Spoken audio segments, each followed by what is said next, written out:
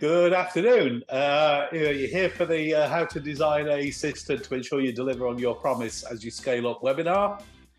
You're all muted at the moment. I'm not. Yeah, we'll just give it till like 12:01. See if there's anyone else to join, and then we'll make a start. So just bear with us for a few moments, then we'll get going.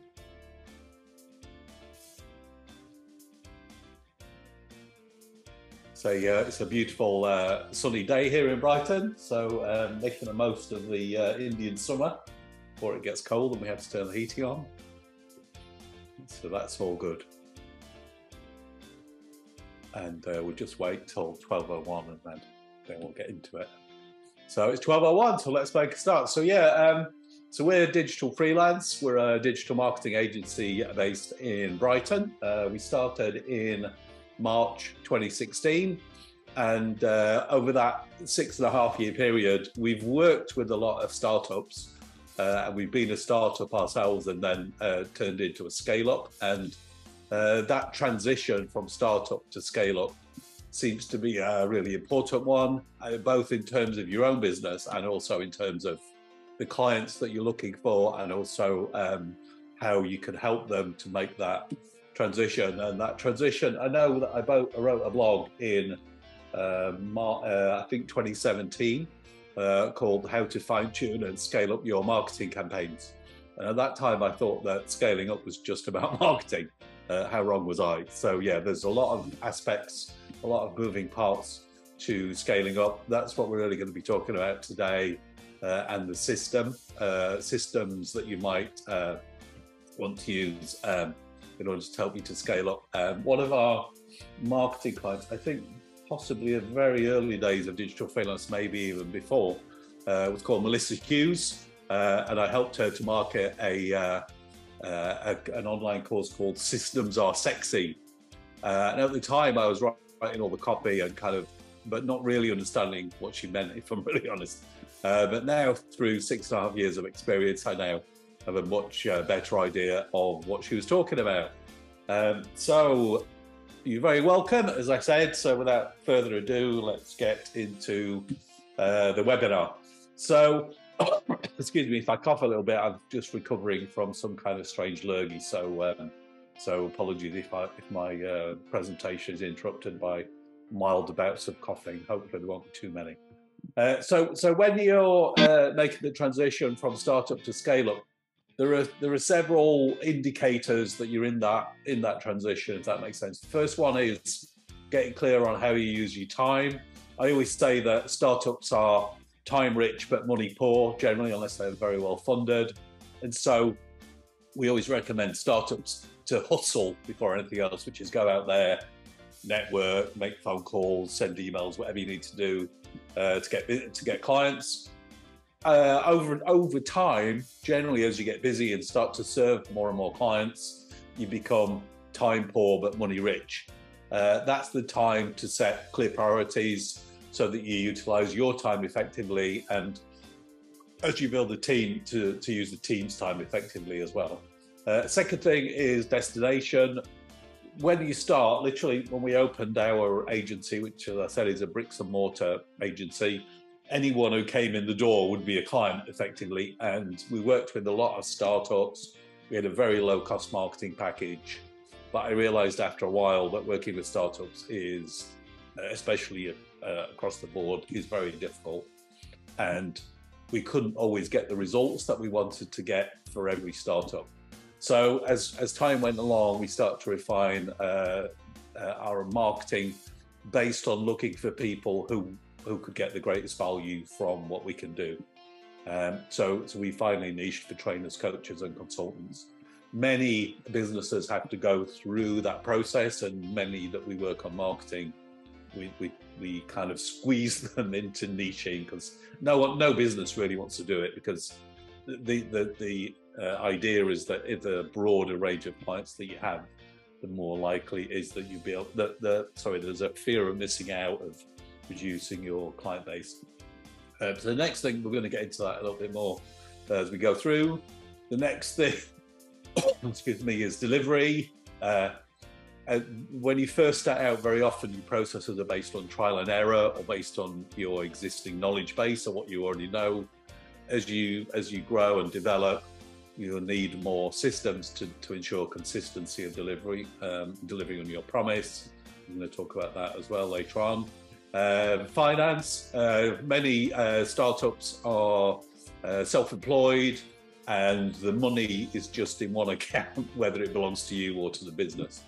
As you develop, you possibly need a different legal structure, but you definitely have to, I think, this has been my experience, separate out your money from the business's money. If that makes sense. And then finally, team. Many startups do it all yourself, just one-man band. As you build a team, you delegate, empower, and grow. So in this webinar, we're going to explore the systems you need to stay consistent as you grow.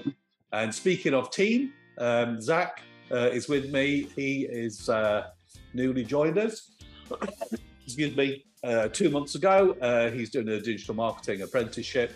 Others are members of our team have learned lots of skills and moved on to do other things.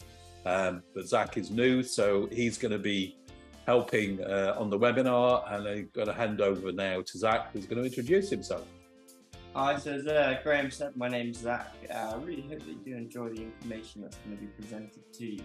If you've got any comments, put them on chat, and then as the time is appropriate, I'll get them over to Graham. We've got one chance at the start and then a bit later on, just at the end. So I'll hand back to Graham.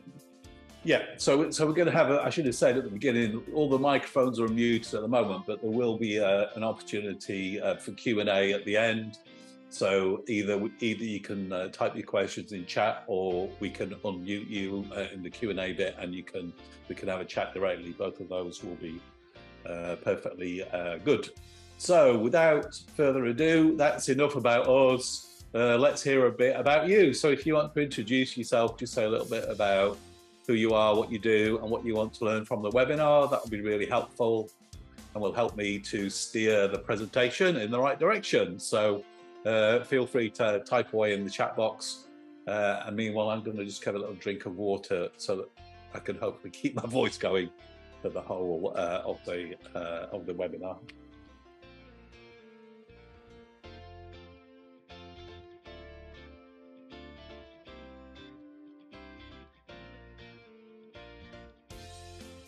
We'll just give you a few moments to do that. The purpose of this presentation is mainly on a systems level. So it's an overview of all the different systems. There are other videos that we've done of other webinars. This is our 23rd webinar, I think. And you'll be able to request access. I might refer to some of those as we go through. So if you want to get access to any of those videos, we'll send you a link. Just type in video, please, and we'll send you the link to the video. But they're on YouTube, but they're unlisted, so you can't search for them. So do we have any response? So no messages, so it looks like we're good to go. Okay, excellent. So without further ado then, let's get into the webinar. So we're going to cover 5 systems. Systems to make the most of your time, understand your finances, deliver on the promises to your clients as you scale, develop your team, and optimize your sales and marketing. As I said, we'll mainly be talking about systems, not so much about. Oh, it looks like we've got someone who's introduced themselves. Yep. So sorry, we just missed that. So Erica said she is a marketing strategist and looking for systems to help me scale. Oh, brilliant! Hello, Erica. You're very welcome. Thank you for joining us. So yeah, we're definitely going to be covering systems scale. So yeah, you're definitely in the right place. So let's get into. We'll just get this working again. There we go. Let's click too many times. So the first thing is systems to make the most of your time. So the first, well, not the first, but one of the things that I found early on is I always used to use a paper diary. I've had a diary for years, but it was always a paper one. And we found fairly quickly that the rest of the team and I's timing quickly got out of sync when we were all using individual diaries.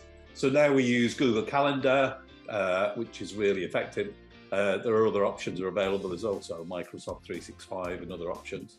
We find Google very effective. What it means is that the calendars of everyone in the team are all in one place.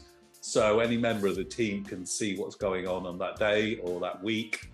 And also it means using automation software. We use Calendly. Clients can book a time to talk either for a regular review or for a strategy session or whatever, or a chat or whatever they want to book. So highly, highly recommend automation software. I think we use Appointment Call, but I think most of our clients now are using Calendly.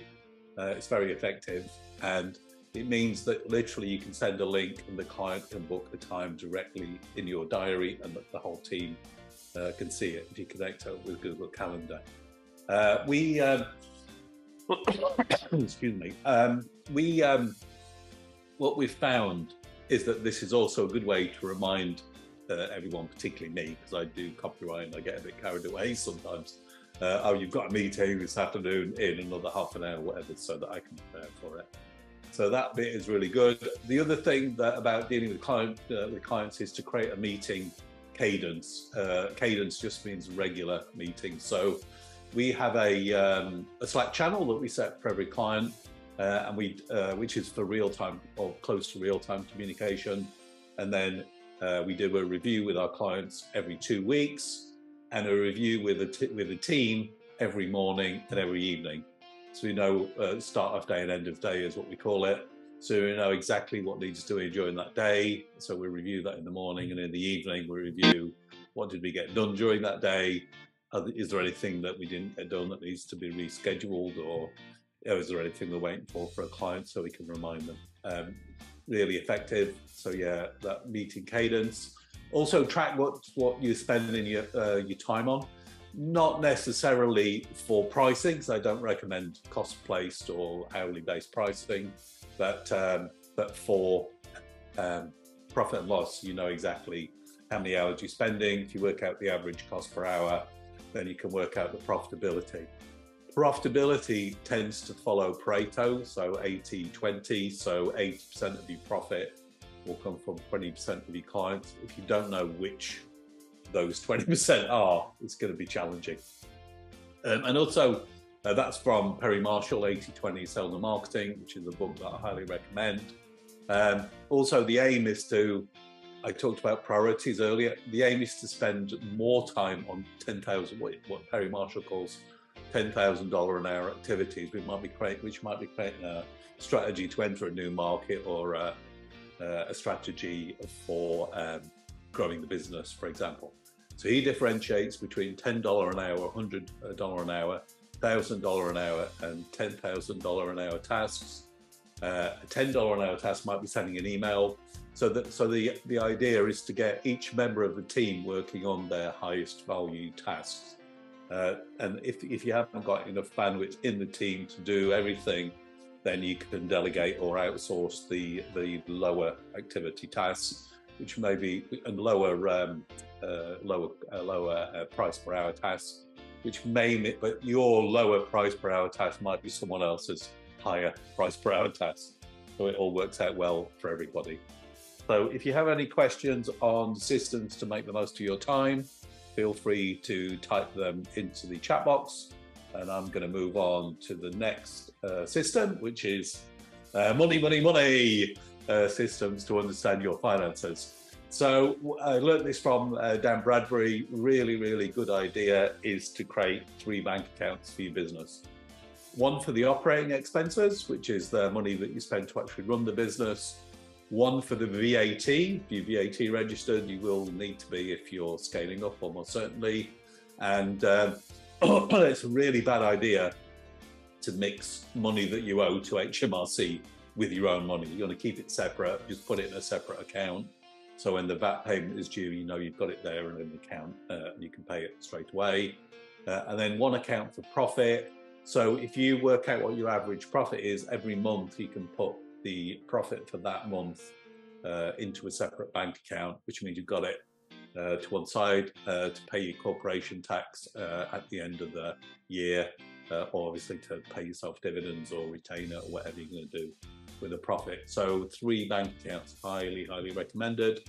I don't know what they're called. The new banks like Revolut and Starling are very good at offering. They offer free business bank accounts, so that's how we did it. Next step is to utilize accounting software. Really useful. We use Xero.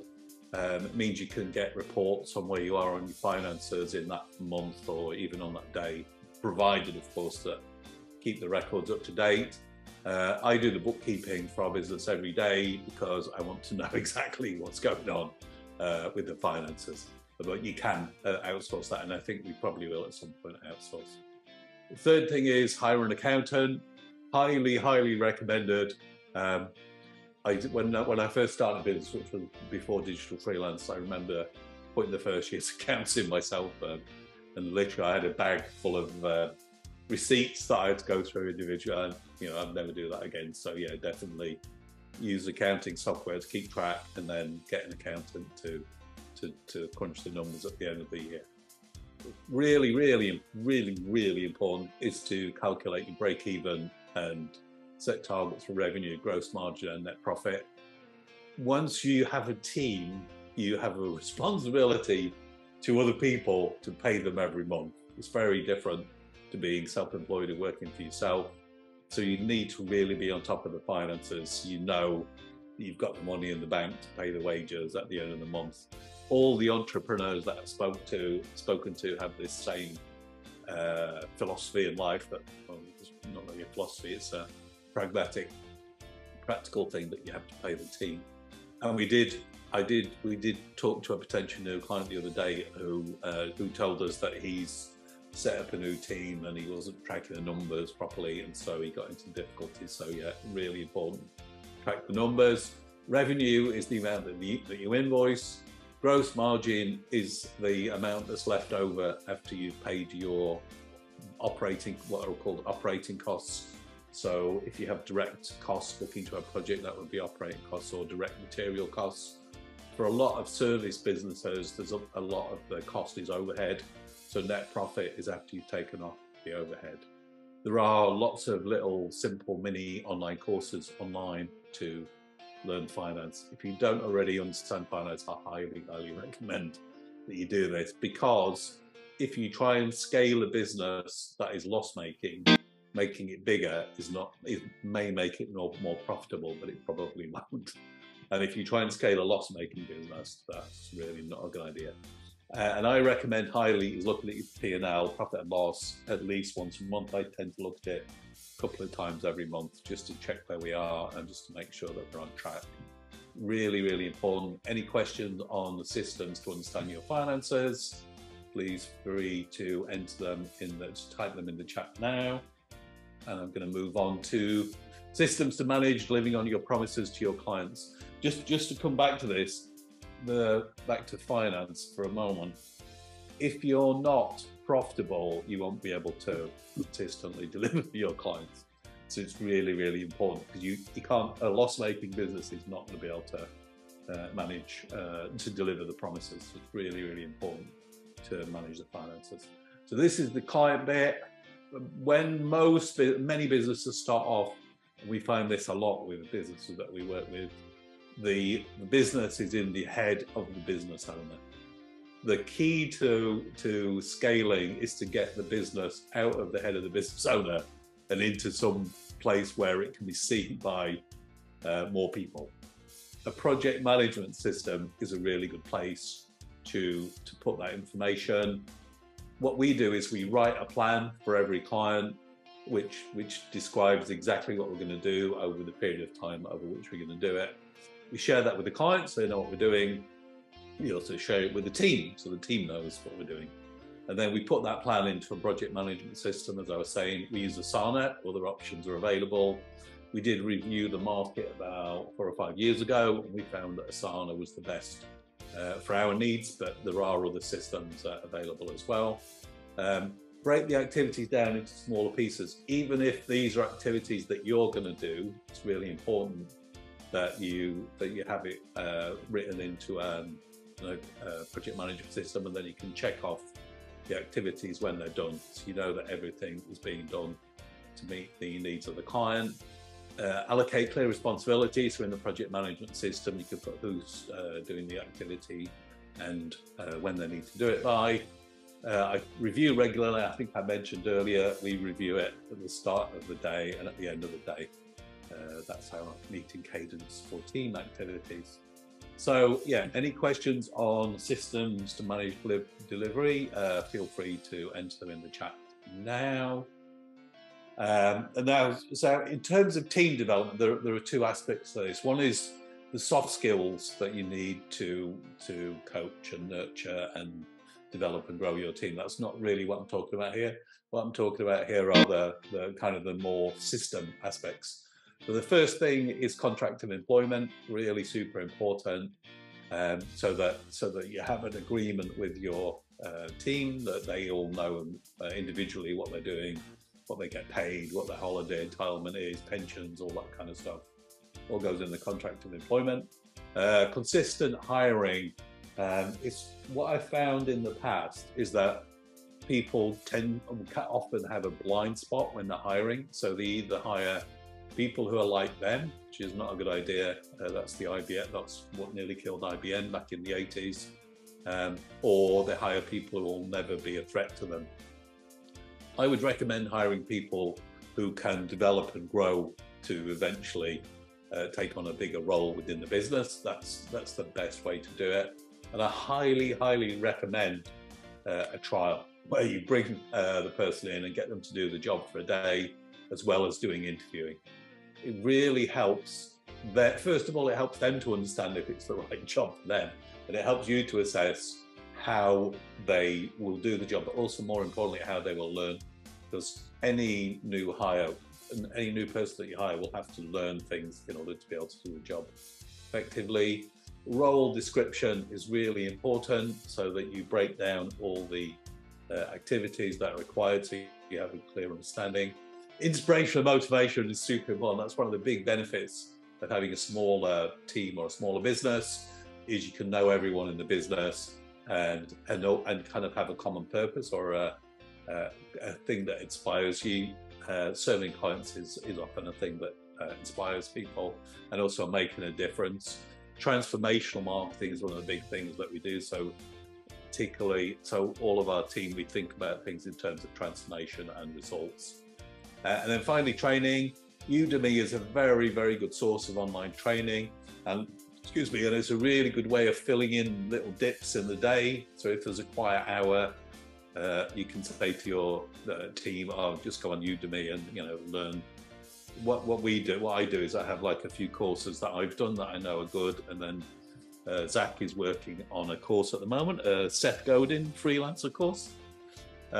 So that's a really good way. There's lots of other really good stuff on Udemy as well. Digital Marketer is also great training, but it's a little bit more specialist marketing training. And just get the slides working again. Oops.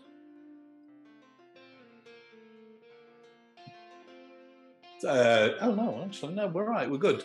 So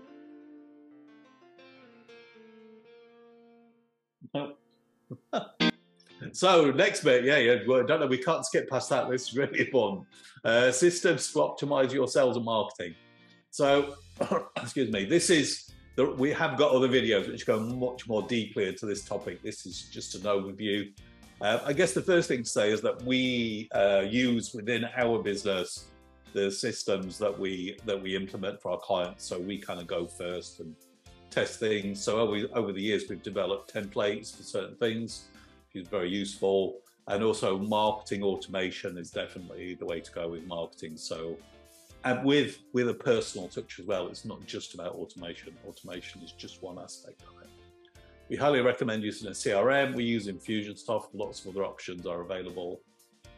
Also designing a marketing funnel, which is basically the customer journey, the steps that a prospective client goes through to become a client, and then sales process and pipeline, so that your marketing and sales process is one smooth flow. from marketing through sales into onboarding and then delivering on your promise. So that's the system, that's the basic structure of the system that we use. More than happy to have a conversation about that separately, or if you want to get one of the videos that I mentioned earlier, there's one called How to Enroll New Clients Without Being Pushy or Salesy, which is very popular, and there's one also, How to Nurture Your Clients with Content, I think it's called that, or something similar. So if you'd like either of those, feel free to put that in the chat. So right, we got there. So are you ready to design your systems? I'm going to leave that as a question with you. And then if you want to share experiences, more than happy to do that. I love chatting, as you can probably gather. So here's a link which Ruben, Zach's predecessor, which Zach will put into the chat box for you. And yeah, it'd be great to have a chat. We can share experiences. We are obviously also a marketing agency, so if you want to have a chat about your marketing, more than happy to do that as well. You can book a 20-minute slot in my calendar here. This is what I was talking about earlier about using automation links.